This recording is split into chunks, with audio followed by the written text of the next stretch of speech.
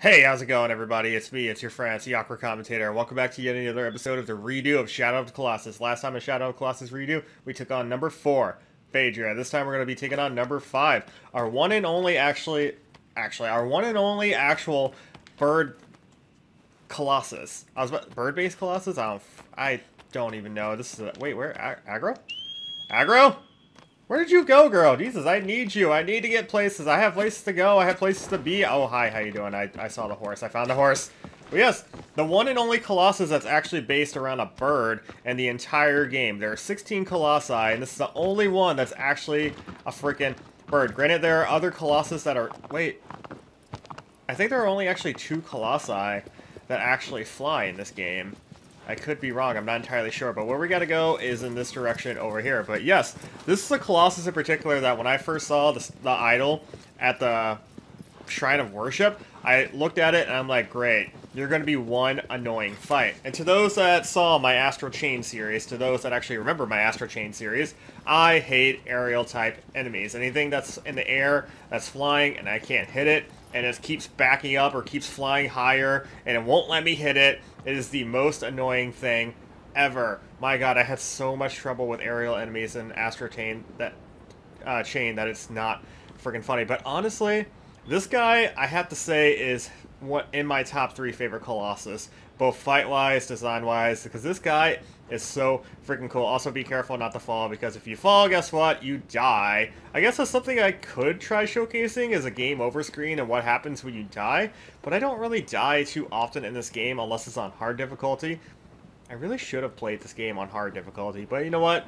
It's too late now. Here is the domain of Colossus number 5. Oh, and one more thing, if you enter certain... Oh, wait, no. I think I already mentioned that. Never mind. I was about to say if you enter certain areas where the sun doesn't shine, then you are screwed. But yes, this area in particular right here. I told this story in the original... What the hell happened there? Yes, I told the story in the original video that I did of the series, but when I first got here, I knew this was the area I had to be at. I just had no idea how to get to the area over there. Little did I know, you can actually swim to the Colossus, and there's actually an opening right underneath right there. Because for some reason, I did not know how to dive. Then again, the game never actually told me how to dive, so I kind of had to figure stuff out on my own. But yeah, go underneath this little thingy right here. And here we are. Well, we're not actually at the Colossus just yet. We gotta climb this stupid thing right here. But yes, when we get to the actual Colossus, oh my god, I'm looking forward to this one. Well, I'm both looking forward to it, and I'm both kind of regretting it, because this Colossus could be a pain in the ass, depending on how it goes, because, again, he is an aerial-based Colossus. You guys will see here in just a sec. Oh, wow.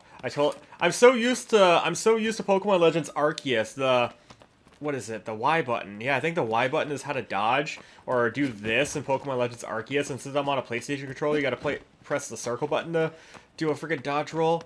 I am so spoiled on Arceus right now.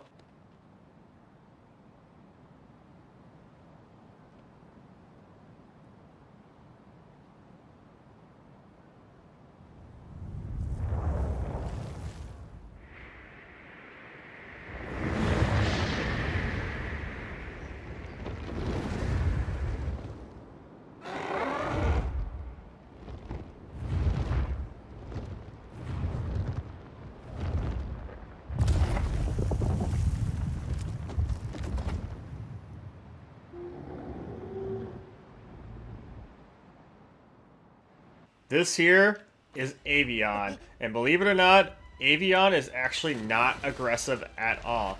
You can walk up to or swim up.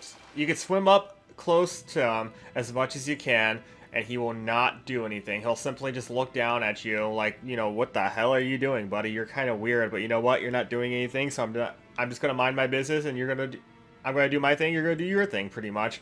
However, if you try provoking a fight with him, then he gets hostile. Otherwise, Avion is actually one of the few Colossus in the game that actually will not go out of their way to attack Wander on their own, unless provoked. So what you gotta do is make your way all the way to the pedestal right here. It doesn't matter which one you get on. I personally like to get on the middle one right here because it's honestly a little easier to actually get on to Avion.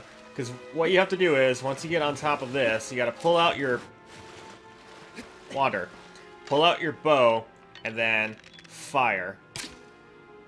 Once provoked, he will charge at you. Did my arrow literally flew over his head, didn't it?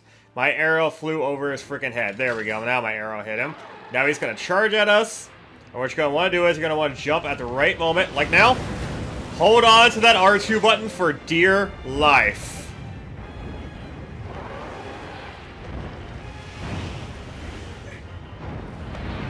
And the soundtrack playing right now, I don't remember the name, but this is one of my favorite soundtracks in the entire game. It's definitely a fitting soundtrack for fighting Avion right here. Look at this! We are flying around the battlefield right here, on top of Avion. This is so freaking epic. He won't barrel roll, but he will fly on his side every now and then. So be sure you're holding on for dear freaking life. Make sure you have stamina. Flapping his wings is not helping! Hold on, Wander. He's got 3 major sigils on all difficulties. They're all the same. 1 on each wing, and then he has 1 on his tail. Okay, he does barrel roll after you stab him, I should say, but he won't actually barrel roll while you're on top of him unless you stab him. Is that sigil already down? Did I already... No way. Uh-oh, I'm gonna fall, I'm gonna fall, I'm gonna fall. Crap, this ain't good, this ain't good, this ain't good. My stamina! No! Oh my sweet baby Jesus, did that really just happen? That is insane! Because if you fall, my god, you are, well, you're not screwed, but if you fall, it just takes a while to get back on, because you're going to have to repeat the same thing that you did just to get on him the first time. Man, this is so freaking epic. I love this fight so much. Yeah, oh! Stop flapping your wings! Accept your fate like a friggin' man or woman. Okay, are you done flapping? Thank you. That sounds really weird. Stabby, stabby. I've also had times when I'm fighting this guy and I'm holding on to this R2 button with all my might. I could feel my finger like on the R2 button. And for some reason, Wander will still fall. God damn it. I sound like that one guy from Deltarune right now, but I knew that was going to happen. And it's going to make for a longer video, but it's fine. Now you guys get to see what happens when you fall.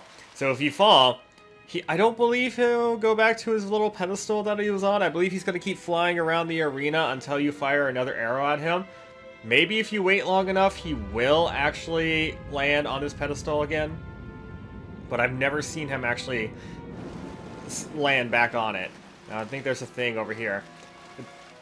If you're not sure where he is, remember, you can always use the L2 button, and the L2 button will move the camera in the direction of where the Colossus is. Okay, that's not actually the greatest spot to be in. I want to get over here. He's only got 1 more major sigil, I believe. I think we got his wings. I hope we got his wings done. I really do. His tail is the only major sigil left. Oh, wow. Whoa! He is right there. Hi, how you doing?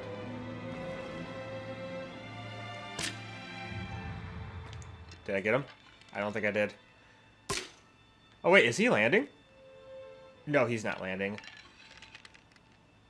Avion, come here, dude. You must accept your fate. You will die. I must revive the love of my life. I mean, I don't know if she's the love of my life, but if I'm risking my life by fighting these things just to revive her. Did I get him? Did I get him? Did I smackaroni? Hey, I got him. Okay, cool. Okay, put that away. Pull out your sword. Where did he go? Avion? Oh, is he going to charge at me? Hey, you need to charge at me. Come here. I wish this was Splatoon so I could start squid bagging while we wait, but it's not Splatoon. You guys want to know something? I play Splatoon so much and I squid bag a lot. Not on purpose, but I tend to, you know, kind of have fun here and there when I'm bored. And I've tried squid bagging in different video games so many times, come to find out, oh yeah, squid bagging doesn't work in this because it's not Splatoon. So I think his wings are done. Now here's the thing, if you save the tail for last, it's actually really good to save the tail for last, because his tail is the one spot that he actually can't shake you off of. No, he won't even barrel roll or anything. You can just stab away at his tail. And he can't do a goddamn thing about it. He just has to accept it.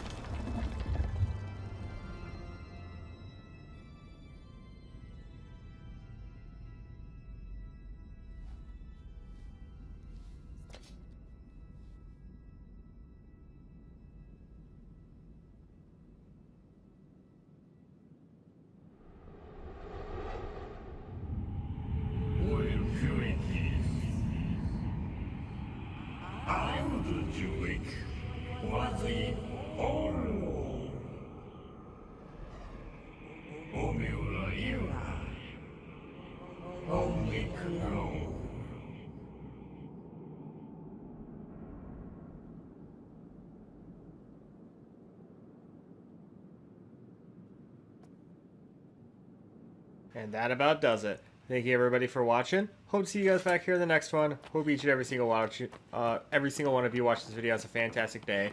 And stay fresh, everybody.